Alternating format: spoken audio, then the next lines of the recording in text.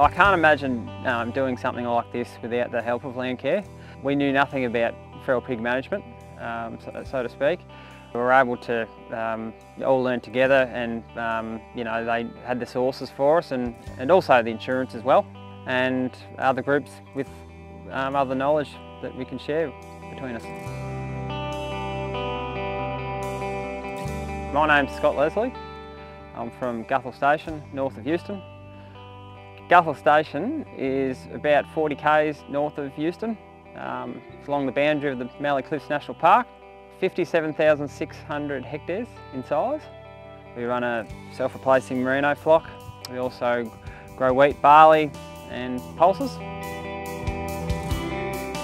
Yeah, we became aware of feral pigs when we visually saw them, and also I guess some wallows in the dams. I went to a LLS invertebrate control day at Homebush, where I was lucky enough to bump into Barry Kelly. I was just having a yarn to him about that we've got pigs, and he dropped in and yeah, lent me a few baiting stations and some cameras, and yeah, I've been involved in Landcare and pig programs ever since. Yeah, people don't realise just what a feral pig can do. They don't see them, but they're the top of the tree as far as predators go, and they just destroy. They'll follow you around waiting for it to drop a lamb, and they'll just gulp that lamb down, and there's just nothing left to show for it. They love the wetlands and those type of areas where they breed and habitat because of plentiful food supply. So in their hunt for protein, they'll root up all the ground and damage all the going for roots and plants, and completely destroy areas the size of a football field. A great transmitter of disease that not affected by many of themselves, but any of the mosquito-borne or blood-borne diseases, lepto, brucellosis, Japanese encephalitis with the mosquitoes, and heaven forbid, if foot and mouth ever got into Australia, being a hoof type animal, they will spread out through the country so quickly. Our group, I can't remember off the top of my head, but it would be above 30 members. Not all landholders, some are, some aren't. It's called Euston Regional Landcare. Earl. My name's Tel O'Shea and I work for Western Landcare. I'm the project officer here in the Western region, and it's my job to sort of manage the bigger on-ground projects with the Landcare groups in our region.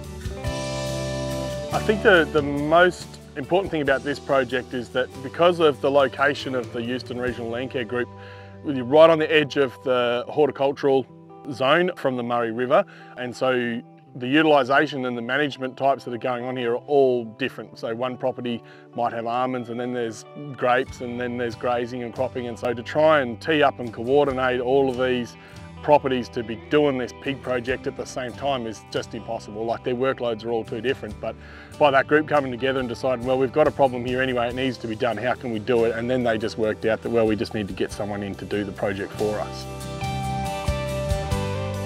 Feral pig projects need to be run over a broader scale. Working with the Landcare groups involves a lot of landholders in a tight area, and we could go from one property to another. Everyone's involved and we achieve tremendous results.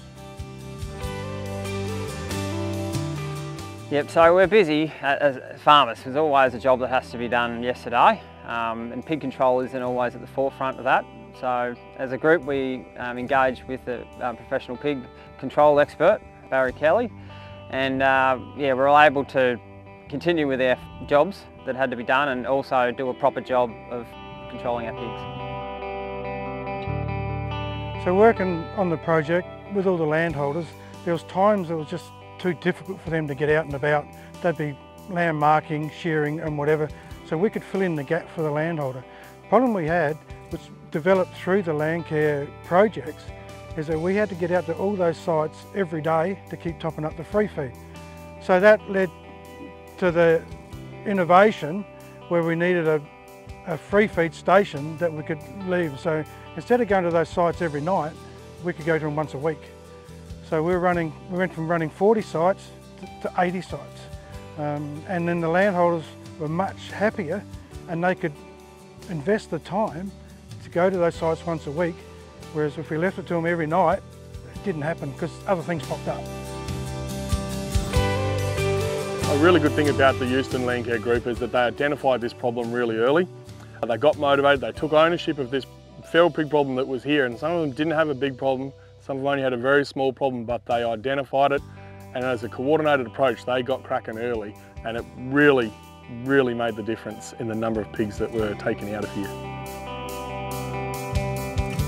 Yeah, controlling the pigs, it's not just one thing, it's controlling people. You've got to get the bait there, you've got to get the traps there, you've got to get the hog feeders there. We had some information days as well, so all us neighbours around here are running off the same set of rules. Not only it was very effective, but it was also fairly reasonably priced as well.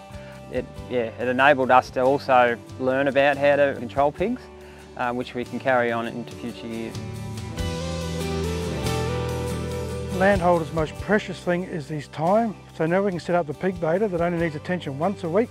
We can spend that time educating those landholders in different areas, and also it frees me up so we can get to a lot more landholders in the same amount of time.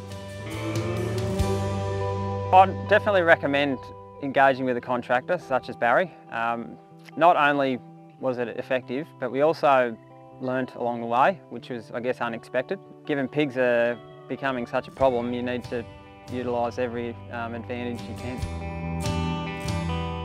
The advantage of working with the Landcare group and the Landcare project is you've got the support from Landcare, and the landholders themselves is the Landcare group, so they have all the input to what we do in the project area and what we do on their property.